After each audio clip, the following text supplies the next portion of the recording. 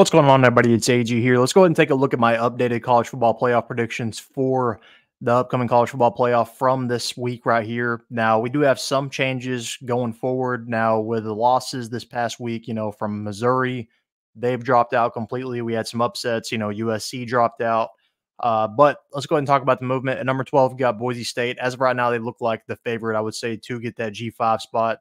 As long as they can run the table and beat UNLV, and as long as Oregon keeps winning, they're in good shape going forward. I don't think Liberty can go undefeated and pass Boise State because they had that loss to Oregon that was tight.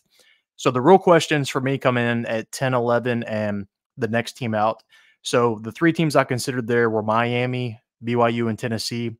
So BYU in this scenario, I've got them most likely looking at their schedule. I think they can go undefeated. And then as of right now, I've got them losing in the championship to Iowa State in the Big 12 championship.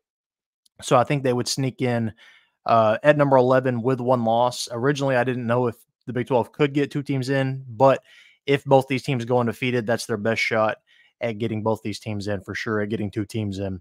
Number 10, Tennessee. So Tennessee, I think, will have 3 losses by the end of the year, but despite losing this week to Arkansas, I think their other 2 losses are going to be to Alabama and Georgia. So I think that's going to give them the benefit of the doubt there to get in, even with 3 losses. I think they are one of the few teams that could get in with 3 just because those losses would be 2 playoff teams minus the Arkansas one. But the other team, like I said, that I'll consider here is probably Miami. They could go undefeated, but with how they've looked so far, I feel like they're going to drop a game eventually. Number 9, Alabama. So I've got them losing another game at some point, whether it's to LSU, Tennessee, whoever. I think they will drop one more, and I think that would probably drop them out of the SEC championship. So I think they'll be in with 2 losses. Them, Texas, Ohio State, and Georgia, I think they could lose 2 to anybody, and they're probably still going to get in.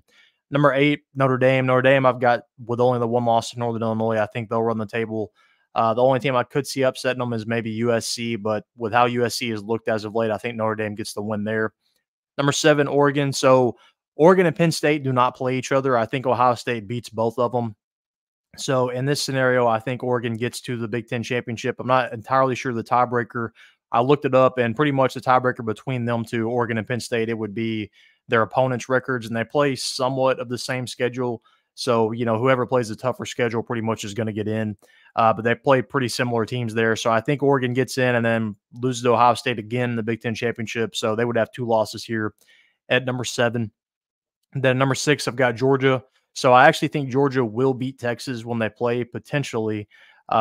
If not, Georgia, I think, still just loses to Texas in the SEC championship. So I've got them at 6, but I think they will be in the playoff, no doubt. Number 5, Penn State. So I've got them with only 1 loss to Ohio State. Like I said, them and Oregon don't play each other. So as long as they can beat the Michigans of the world, the Illinois, they should be able to get in regardless. Number 4, I've got Iowa State. I think they can win the Big 12. They've looked good so far. Their toughest game was against Iowa, but they got the win there in a rivalry game. So I think Iowa State's in good company. They do play West Virginia this week, so we'll kind of know pretty quickly, I think, what they're made of because West Virginia is not bad. Number 3, I've got Clemson. So I've got them dipping Miami, or it'll be Miami or SMU most likely in the championship. And I think Clemson goes undefeated. They only have that 1 loss to Georgia. Other than that, though, I think they run the table here. Number 2, Texas. So, again, I think Texas is going to lose a game at some point. Now, they do look like the best team in the SEC so far, I would say, minus that first quarter for Alabama against Georgia. But I think Texas loses 1 game, whether it's to Georgia, A&M, Oklahoma. Probably one of those games I think they will lose because you've kind of got that – you've got that opportunity now with the playoff. You can lose a game and still get in easily. So I think Texas loses a game at some point, but they do win the SEC championship over Georgia. Then number 1, I've got Ohio State. I think they do go undefeated. I think they beat Penn State. I think they beat Oregon. Now, we'll find out this week they do play Oregon, but I think they win both of those games. I think they beat Michigan. So as of right now, this is the playoff that I would have probably going forward. Now, it isn't just at this point, but this is kind of a prediction based. So what I think teams are going to do going forward. I'll try to put some of these out as the weeks go by, with a bunch of movement. If there's a ton of movement, if some teams get upset, I'll try to update it. But who would you add to this list? Who would you move up? Who would you move down? Let me know down in the comment section. Subscribe for more.